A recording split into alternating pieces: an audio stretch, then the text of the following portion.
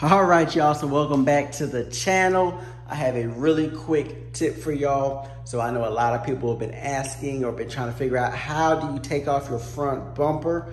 So I'm about to show you that now. And the reason why people want to take off the front bumper is either to paint, put in a radiator protector, replace it, etc., etc. And you want to know how to do this. You really want to start learning when you buy a Can-Am to really, you really want to start knowing how to take this bike apart.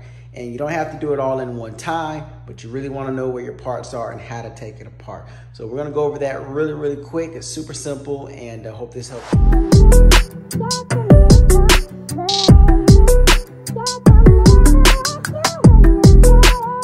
So as you guys can see, I have mine up on some ramps. If you guys don't have any ramps, these are pretty much essential. I bought it for my charger because I have a hard time jacking the charger up because it's so low. But these work so good with this Ryker, and look how much clearance I've got.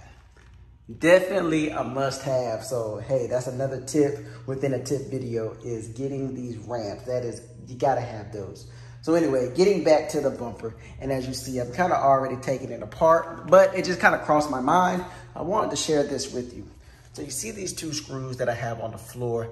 Those are Torque 30 screws, and I'm gonna show you exactly where those are. So that's my Torque 30 bit, and underneath the bike, you're gonna have two spots, one here and another here. You're gonna pull those screws out.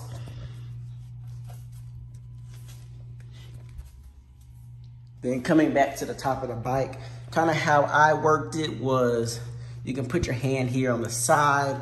This would be on the inside, and really you would kind of lift, and then you would wait till you kind of get this up a little bit. You would lift it and then just kind of pull it out. So as you see, I've kind of got it both already lifted, and now I just pull out, exposing the radiator.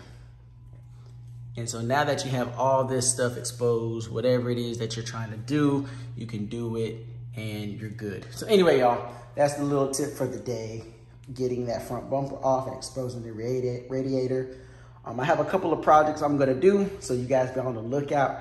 I hope this helps you, and we'll see y'all on the next